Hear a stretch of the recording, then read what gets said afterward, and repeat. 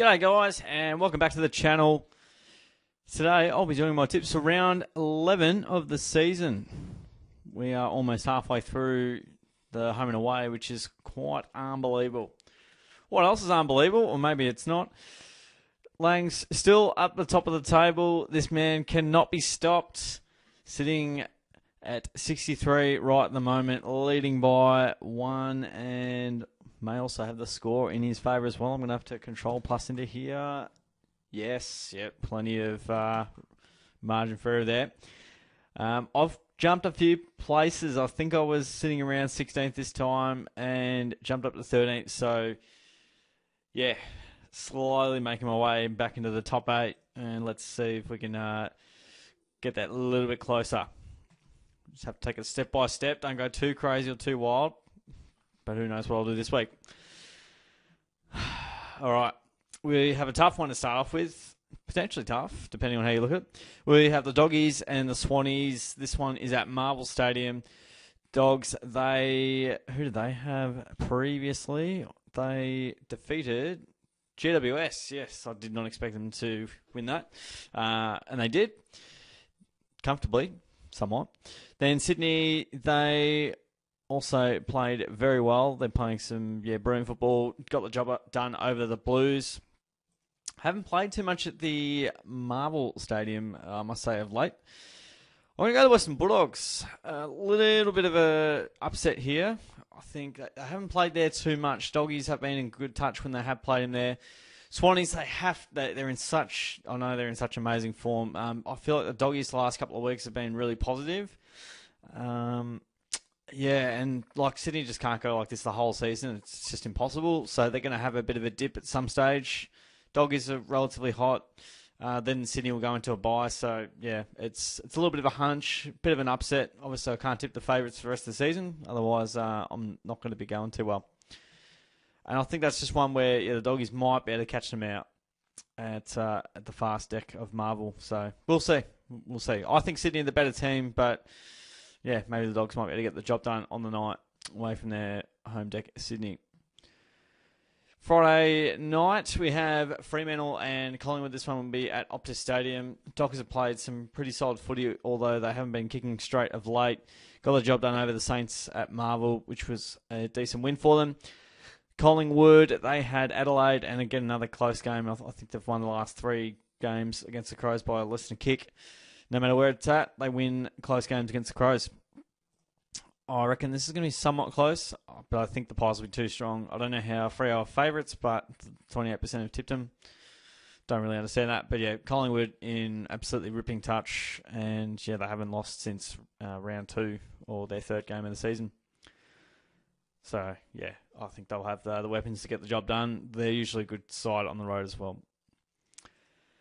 Then we go to Marvel Stadium. Speaking of sides not travelling very well or can't travel very well, more so. Gold Coast are travelling okay, but when they go to anywhere that's not Darwin or not Gold Coast, they forget how to play footy.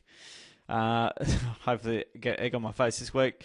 But going for Carlton on this occasion, they went down the Swans last week, and Gold Coast touched up the Cats big time in Darwin. I think, Carlton to get back on the winners list at home should be too good to, get the job done. Gold Coast, as I said, they can win in Darwin, they can win in Gold Coast. I don't think they know how to win anywhere else at this point in time. You can tell I've tipped them previously away from home, and it hasn't served me well. So, Carlton to get the job done. Bluntstone Arena, we've got North Melbourne hosting Port Adelaide. North, they were relatively competitive against the Bombers at first half and probably first 2.5 quarters. Then Bombers broke away late and Port Adelaide got out of jail.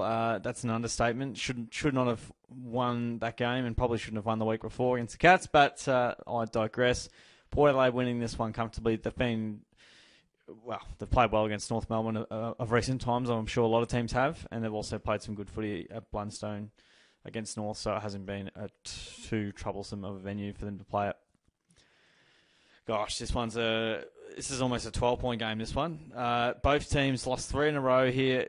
Geelong at the Cattery hosting the GWS Giants.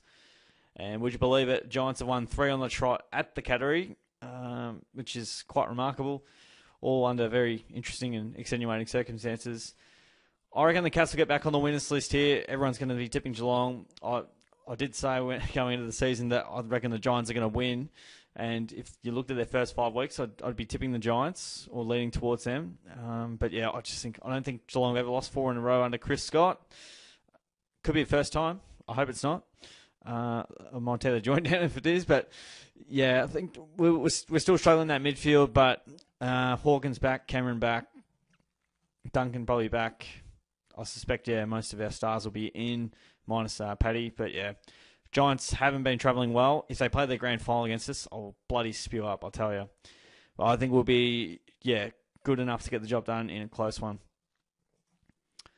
Over to the MCG, and we have got Richmond and Essendon fighting it out Saturday night. Stream time at the G.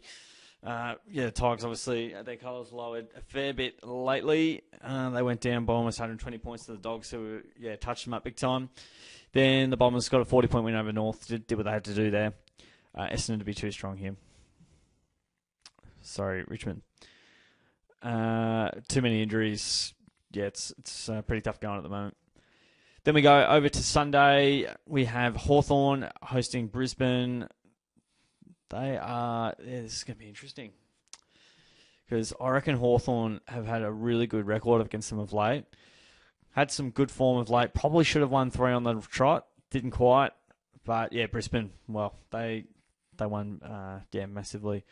Actually, I think I got my wires crossed here. I reckon, Richmond lost to Brisbane by 119 and the Dogs beat them by 93. So circling all the way back there. At least I'm pretty sure I did. Sleep hasn't been too generous to me the last 24 hours, but that's all right. I think Brisbane will be too strong regardless. But yeah, a little bit of a banana peel game. And Hawthorn, unfortunately, went down to the Port by a point. Had the game basically there for the entirety of all of 30 seconds. Second last game of the round, we have Melbourne hosting St Kilda. This one will be at the MCG. I think Jake Lever, which will hurt a little bit, but the Saints haven't been travelling too well. Melbourne went down to the Eagles. Saints went down to the Dockers. But I think D's to respond here. They should be too strong. I know they can kick a winning score and stop St Kilda from kicking a score. Don't think the Saints can do a big score and stop them, but I've been surprised before. Last game of the round, we've got Adelaide hosting West Coast Eagles at Adelaide Oval. Interesting that there's no odds for any of these 2 games here. Gamble responsibly, of course. I think Adelaide will be too strong here. What did they do recently? Well, they went down to the Pies just. Isaac Rankin out with a hamstring's going to hurt. At least I believe it was. Then we've got West Coast, who had a very good win over Melbourne at home that not many would have expected. All right, let's go through. So 7 out of 9 last week. Let's try and get to 8 or 9 this week would be great, just to get a fighting chance going. So we've gone the Doggies by 17. We've gone Collingwood, Carlton, Port Adelaide, Geelong, Essendon, Brisbane, Melbourne, and Adelaide. All right. So there you go. Those are my tips for round 11 of the season. Guys, hope you enjoyed. If you did, give the video a like and subscribe so you can see how I go each and every week. And you're welcome, very welcome, to join the tipping competition as well. The link will be in the description there if you want to suss it out and get amongst the competitive nature of it. Thanks again for tuning in, guys. I'll see you in the next video.